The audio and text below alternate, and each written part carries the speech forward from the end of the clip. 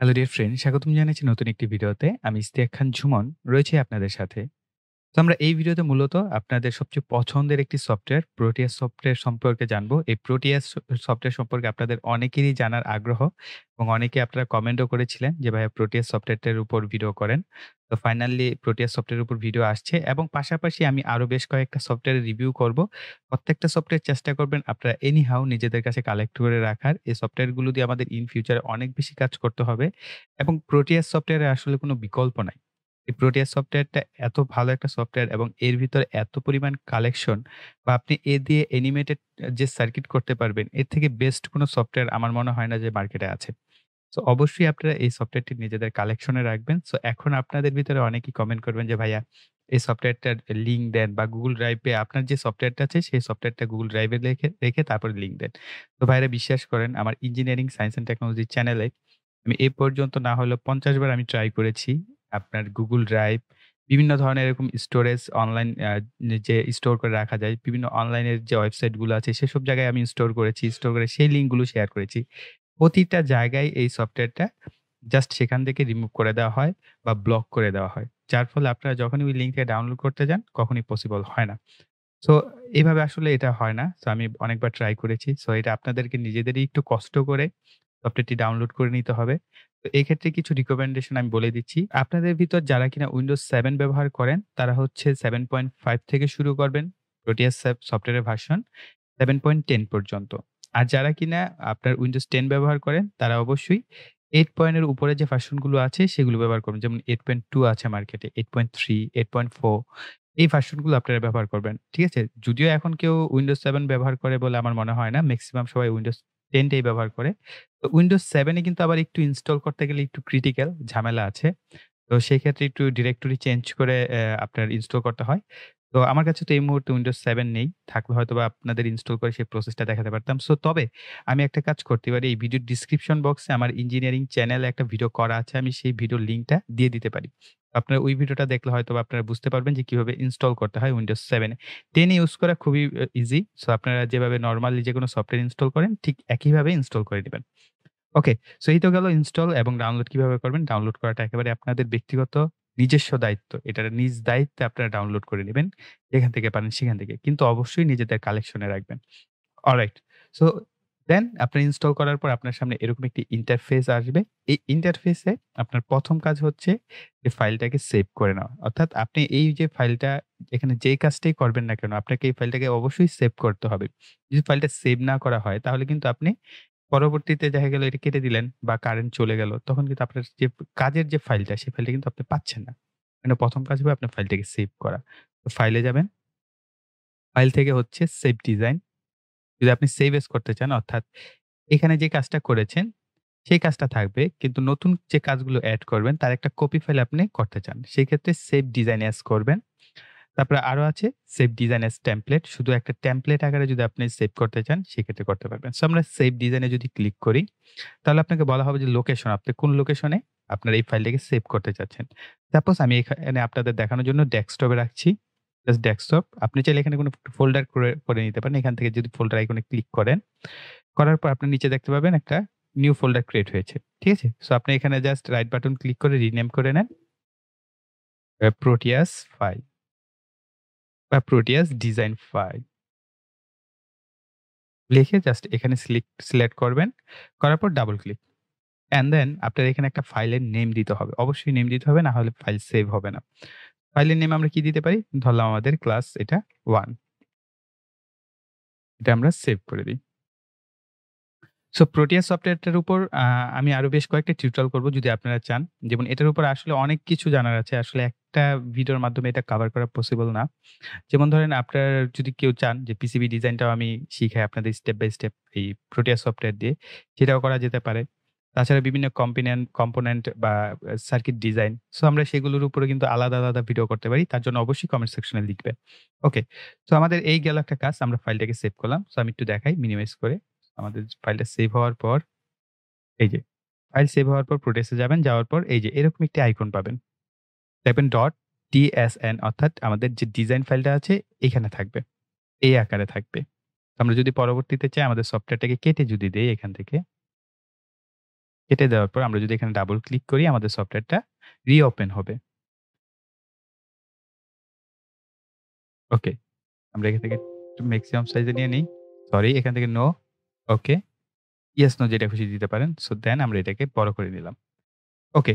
So আমাদের আবার কি নতুন করে যে ফাইলটা আছে সেটা ওপেন হয়ে গেল। এখন আপনি আরো অপশন পাচ্ছেন। ফাইল থেকে এখানে ওপেন ডিজাইন অর্থাৎ আপনি যে ডিজাইনটা করেছেন সেটা এখান থেকে ওপেন করতে পারবেন। বা আপনার অনেকগুলো তো ফাইল থাকবে তখন আপনার যে কাজের জন্য যে ফাইলটা আপনি সেটা কিন্তু এখানে ওপেন করে নিয়ে কাজ করতে পারবেন। তো দেন এখানে আপনারা যদি যান আরো বিভিন্ন ধরনের অপশন আপনারা পাবেন। এক্সপোর্ট গ্রাফিক্স অপশন আছে। এই গ্রাফিক্স থেকে আপনি যদি চান এটার একটা পিডিএফ ফাইল ক্রিয়েট করতে পারবেন।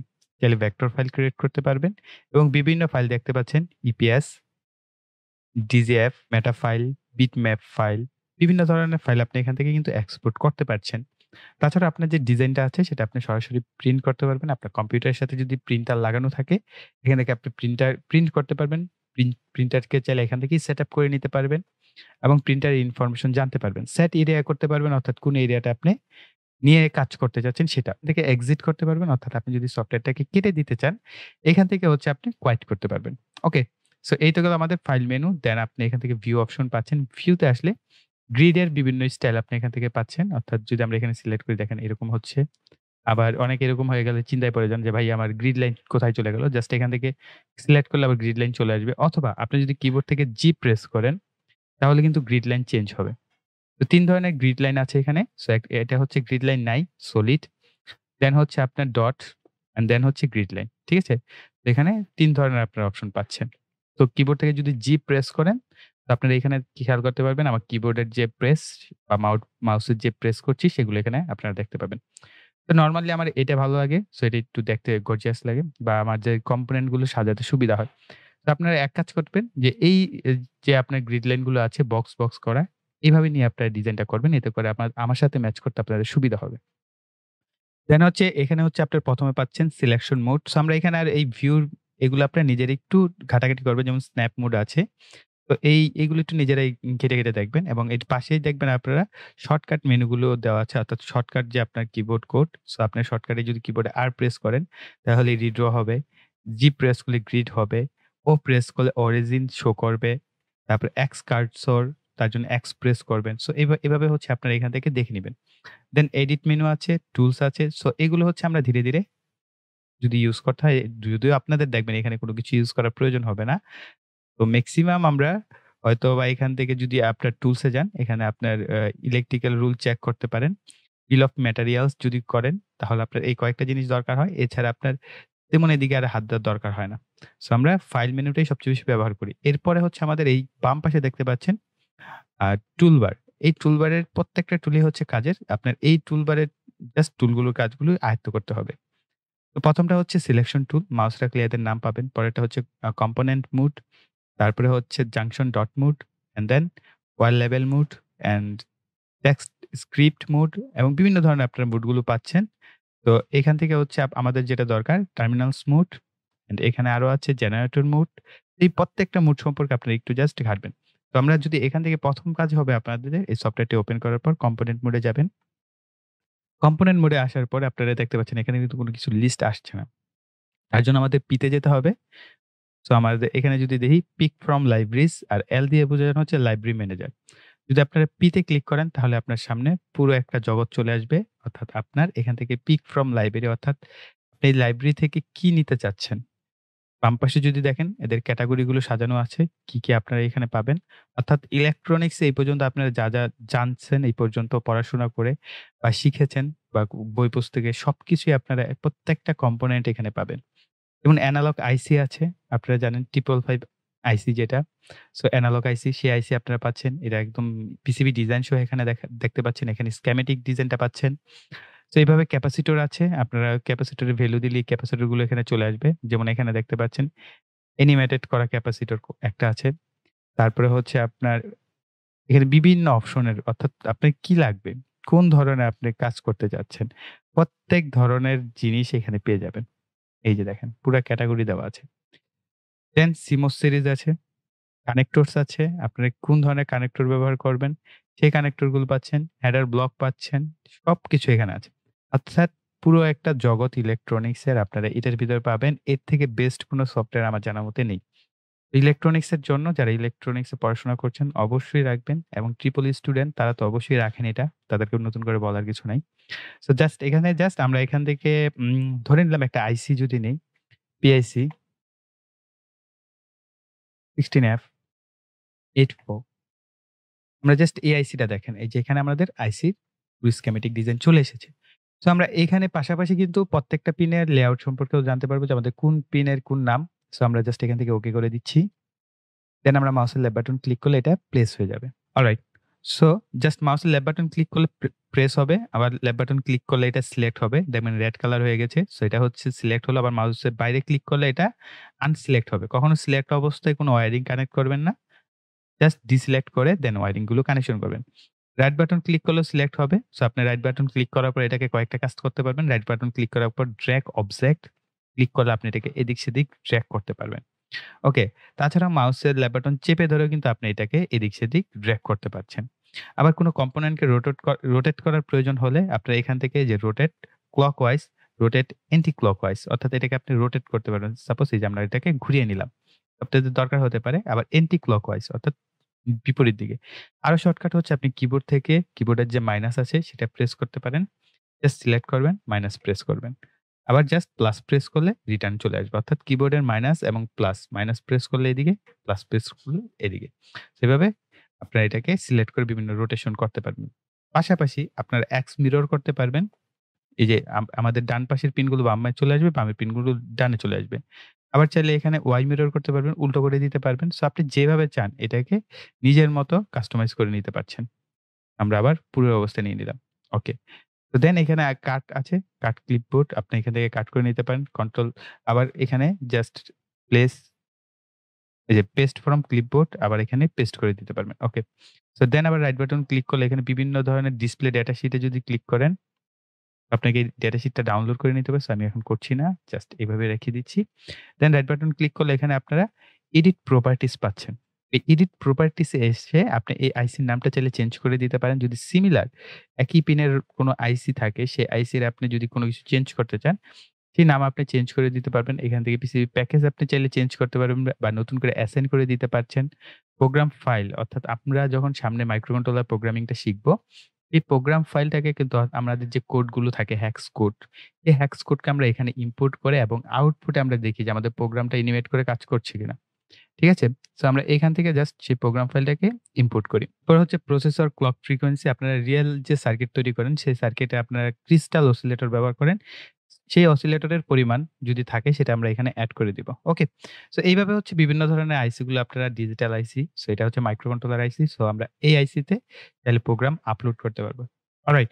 সো এই গেল ব্যাপার-স্যাপার। এখন আসা যাক আমরা আরো কিছু টুকটাক জিনিস শিখে নেই। সেটা হচ্ছে যেমন টার্মিনাল মোডস। এখানে আসলে আমরা হচ্ছে পাওয়ার ইনপুট করতে পারবো। দেখতে পাচ্ছেন ইনপুট, তারপর হচ্ছে আউটপুট, তারপরে হচ্ছে এখানে পাওয়ার। সো পাওয়ার আমরা যদি এখানে নেই, জাস্ট মাউসের লেফট বাটন ক্লিক করব তাহলে এরকম পাওয়ার অপশন পেয়ে যাচ্ছেন। সো আপনার যেখানে পজিটিভ সাপ্লাই দরকার, সেখানে আপনি পজিটিভ সাপ্লাই দিতে পারবেন। আর এটা হচ্ছে গ্রাউন্ড জাস্ট সিলেক্ট করে এখানে মাউস লেফট বাটন ক্লিক করলেই গ্রাউন্ড সিলেক্ট হয়ে যাবে। তো আমরা এখানে আরেকটা কাজ করি সেটা হচ্ছে যে আমরা এখান থেকে একটা এলইডি বাতি নেই। জাস্ট আমরা এখানে লিখব এলইডি। এলইডির জন্য আপনারা এখানে সিলেক্ট করবেন অপটি ইলেকট্রনিক্স অ্যান্ড দেন এখানে আ বিভিন্ন দেখবেন এখানে এলইডি বাতিগুলো পাবেন। তবে এখানে যে ডান পাশে দেখবেন অ্যানিমেটেড যেগুলো আছে সেগুলো অবশ্যই সিলেক্ট করবেন। ঠিক আছে? অ্যানিমেটেড ছাড়াগুলো অ্যানিমেট করে না। সো আমরা এলইডি নিলে অবশ্যই অ্যানিমেটেড দেখে নিব। সো আমরা দেন এটাকে নিলাম। এটাকে আমরা এখানে প্লেস করি। দেন আমরা গ্রাউন্ড এর সাথে কানেক্ট করি। আমরা একটা জাস্ট এক্সাম্পল নিচ্ছি। দেন রেজিস্টর নিতে পারি 1 কিলো ওহম। এখান থেকে সিলেক্ট করে দিবেন রেজিস্টর অ্যান্ড 0.6 মেটাল ফিল্ম নিচ্ছি। আমরা এখানে যদি দেখি 1 কিলো ওহম রেজিস্টর এটা, জাস্ট আমরা এটাকে সিলেক্ট করে দিই। সরি। আমাদের রোটেট করার প্রয়োজন। রোটেট করে নিলাম। এটাকে আমাদের উপরে নেওয়া প্রয়োজন। আমরা জাস্ট ড্র্যাগ করে উপরে নিয়ে নিলাম। এটাকে আমরা ড্র্যাগ করে সেন্টারে এই লাইন বরাবর অ্যাসাইন করে নিলাম। So selected and then selected. Alright.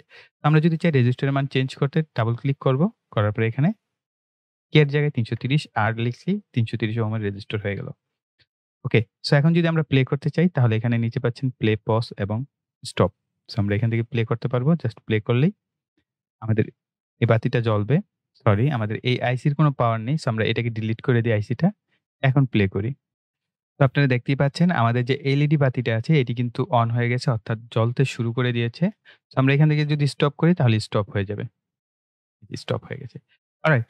So এই হলো আপনার অ্যানিমেটেড করে সম্পূর্ণ আপনার সার্কিট গুলোকে আর জুম ইন, জুম আউট করার জন্য মাউসের যে স্ক্রুলটা আছে এটা উপরে নিচে ঘুরালে হচ্ছে আপনার জুম ইন এবং জুম আউট করতে পারবেন। অর্থাৎ আপনি যেখানে চান জুম করতে পারবেন। তারপরে হচ্ছে আপনার সরি, তো আপনার যদি মাউসের যে স্ক্রল বাটন এটাকে চেপে ধরে রাখেন তাহলে এরকম আপনার প্যান অপশন আসবে। অর্থাৎ প্যানের মাধ্যমে হচ্ছে আপনি বামে ডানে আপনার ডিজাইনটাকে মুভ করতে পারবেন। যেখানে খুশি সেখানে সেন্টার করতে পারছেন। ওকে। সো তাছাড়াও এখানে আরো বিভিন্ন ধরনের অপশন আছে। এগুলো আসলে একবারে এক ক্লাসে সম্ভব না। যেমন এখানে জেনারেটর মোড আছে।